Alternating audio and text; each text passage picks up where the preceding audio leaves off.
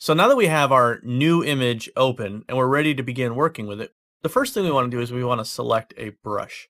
And the way that we do that is we use this menu over here and we click right here on this icon, and this is going to open up several items for us to look at all in one place. We've got down here a preview of our dab and our stroke. We've got our recent brushes, and we've got our various different category displays. As you can see, they're displayed as a list over here. And we have our variants displayed as a list as well. Now, if they are displayed as icons, this is what you would see instead. So if we go over here and display as icons, you would see this type of display instead. And that's just a matter of personal preference. Generally speaking, I find the icons are not clear enough for my purposes to be able to pick and choose what I want, so I tend to like to have the text with them. So I tend to display my categories and my variants as a list, and that just makes life a little easier for me. Now this little flyout menu that you see me keep clicking on, this is something that you're going to see throughout the Painter interface, and it's a good idea to get used to checking out these context menus because they can really be helpful. Now you'll notice we have two check marks here in this list, and the first one is for recent brushes, which is at the top of this dialog.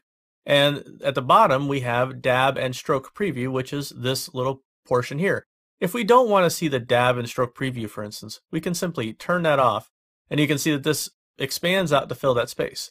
Likewise, if we don't want to see recent brushes, we can turn that off, and this will expand to fill this space. So it's just a matter of preference as to whether or not you want to see those things.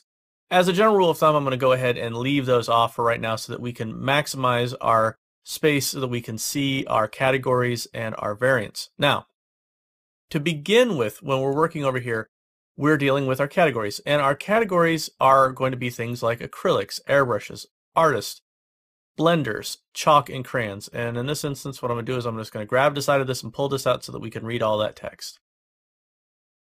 Charcoal and Conte, cloners, digital watercolor, erasers, and so on and so forth. You can see there's quite a few different categories, and each one of these is going to contain a particular set of variants. So if I were to click on, say, the real watercolor, for instance, which is a new category, you'll see that we end up with a completely different set of variants. And again, if this is something where you want to see what each one of these is going to look like before you select it, you can do the dab and stroke preview. And by hovering over these, you'll see that we get a different dab and stroke preview for each one.